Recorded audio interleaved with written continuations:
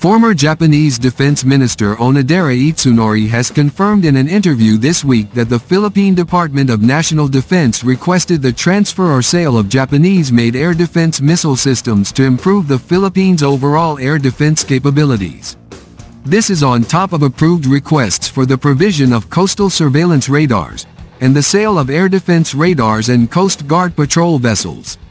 The Japan Self-Defense Force currently has Type 81 and improved Hawk air defense missile systems that may soon be retired from service, and could be transferred to the armed forces of the Philippines.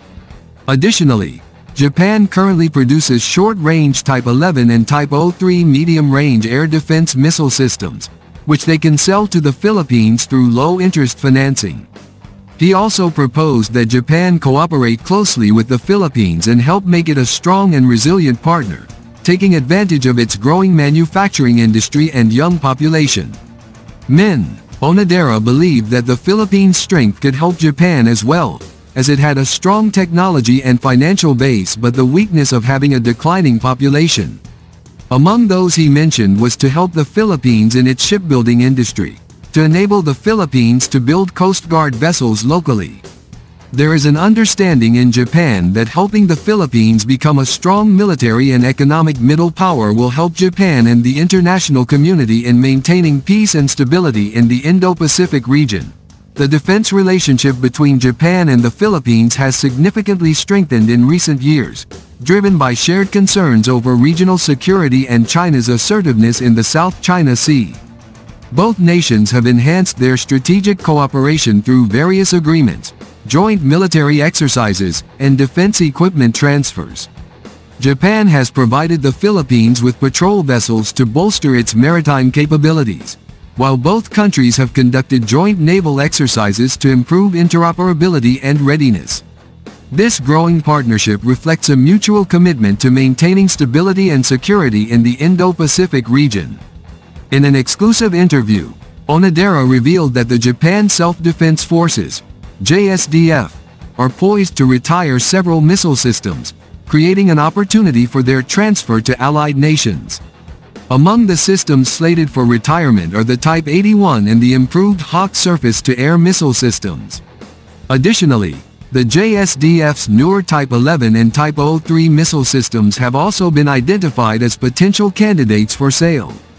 The Type 81 surface-to-air missile, SAM, system, a mainstay in Japan's air defense arsenal since the early 1980s, is designed to counter aircraft and cruise missiles. The improved Hawk, a more advanced version of the original Hawk missile system, has been a critical component of Japan's mid-range air defense strategy. The Type 11 and Type 03 missile systems represent more recent advancements in Japan's air defense capabilities. The Type 11 is known for its enhanced mobility and rapid deployment capabilities, while the Type 03 offers improved accuracy and range, making it a formidable option for protecting key installations and urban areas.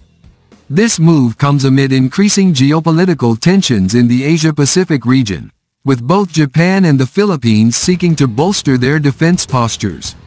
The Philippines has been actively modernizing its military, seeking advanced technologies and systems to enhance its defensive capabilities in response to growing regional threats. The potential transfer of these missile systems underscores the deepening defense cooperation between Japan and the Philippines. It also reflects Japan's broader strategy of contributing to regional stability through the provision of defense equipment and technology to its partners. The Philippines has significantly ramped up its defense equipment acquisition in response to rising tensions with China, particularly over territorial disputes in the South China Sea.